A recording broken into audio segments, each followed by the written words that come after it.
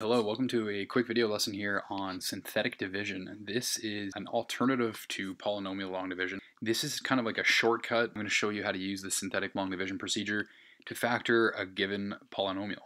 I'm going to look at one example here. This one is a cubic function. It's got a degree of 3. What I'm going to do is show you how to use the synthetic division process to factor this thing fully. So the first thing we need to do is we need to look for a value. I'm going to call that value b, and this is a special value that's going to make my function equal to 0. This is going to help us determine what the factor is that I'm going to pull out of this polynomial. And I'm going to use what's called the integral zero theorem to only really focus on this -6. I'm going to say, well, if I test factors of -6, that should help me find my overall factor that I can pull out of this polynomial. What I can do is I can just look at positive, negative, 1, 2, 3, and 6. Those are all factors of -6. This is something you'll develop with time. You kind of get a sense, an intuition of, what numbers will and will not make this thing 0. I always like to start on this end of the spectrum. Nobody wants to, cube 6 or even to the power 4 or 5 in some of these problems. So I tend not to focus on those factors. I tend to start on the lower end. In this video, I won't show you the trial and error process. I actually know that 2 is a factor, so I'm just going to start with 2. I'm going to put 2 into my function. Wherever you see an x, I'm putting 2.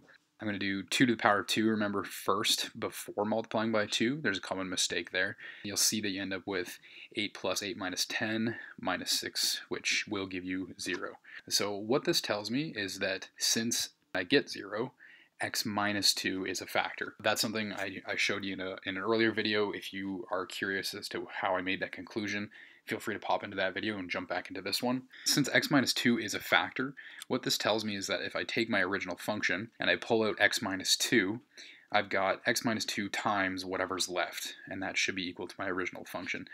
Now, because I took out a binomial with an x term with a degree of 1, I should be decreasing the power of my polynomial by 1. So whatever I'm going to get is going to be a quadratic expression. So at this point, this is where you would normally jump into polynomial long division, which is, not very well received. A lot of people have a lot of distaste for that procedure, so I'm going to show you the synthetic division process. So what you do with synthetic division is you set up a table that looks like this. And in this table, what I have is the coefficients for my original polynomial. You can see here I had a 1 in front of the x cubed, a 2 in front of the x squared, minus 5x, and a -6. I put those in the table in the first row. On the left side of this vertical line, what I have here is a -2. This -2 comes from the ending of the factor that I picked. So the factor I chose was x minus 2. I'm going to take that -2, stick it on the left side of the table. I've got a subtraction sign and a multiplication sign here, and I'll show you why that is in just a moment. So that's the way you want to set up your table. This method is kind of tricky to remember how you set it up because it's kind of arbitrary in the way that it is arranged. So the first thing you do is you take your first coefficient, that 1, and you bring it straight down underneath a horizontal line. Okay, so I'm just going to put that right here. What I do is I take this 1 and I multiply using this time sign by the number up here, which remember is that second half of that factor that I chose. And what I do is I take the result of that product and I move it up above the horizontal line on a diagonal underneath the second coefficient. So I had a 2 there. I've got the result of my multiplication, which would be -2, and I'm going to subtract those two numbers. So that's what the subtraction sign represents. I've got 2 minus -2, which we know is 4. That's sort of the procedure. You're just going to repeat that over and over again. You're going to take the result here, you're going to multiply by your original factor of -2, and you're going to place the result of that underneath the next coefficient. You're just going to repeat that over and over again. So 4 times -2 is -8. I'm going to subtract -5 minus -8. That should give me +3. Same thing, 3 times -2 would give me -6. And when I subtract those two, -6 minus -6, I'm going to add 6 here and get 0. This is important. That's a remainder of 0. You should get a remainder of 0 in this case because remember we chose a factor that will make our original polynomial 0 when we substitute in that 2 that we chose.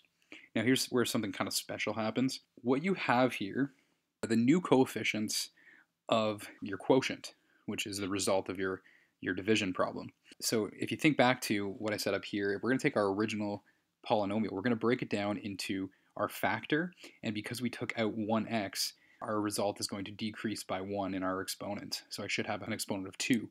What I got in the first slot of my chart here is the coefficient on that x squared. In the next slot, I've got the coefficient on x. and in the last slot, I've got the coefficient on my x to the 0 or my no x term. So what I should have here is x squared plus 4x plus 3. I've got no remainder. So I can represent that by saying the results 1, 4, 3 are our coefficients of our quotient, which is just the result of our long division problem. And so what I can say is that our original polynomial can be expressed as the factor that I chose times the quadratic that I ended up with as a result of my synthetic division. Now you might be keen and notice that this quadratic expression can be factored further. That can be done very easily using a variety of trinomial factoring methods. I use the sum product method. Two numbers that add to get 4 multiply to get 3. You'll see that that's 1 and 3. I write those after an x, just like this. And that should be the result of my factoring problem. As you can see, I factored this thing fully. I've got a product of 3 binomials, and I've successfully factored my original polynomial. Awesome, thanks for watching.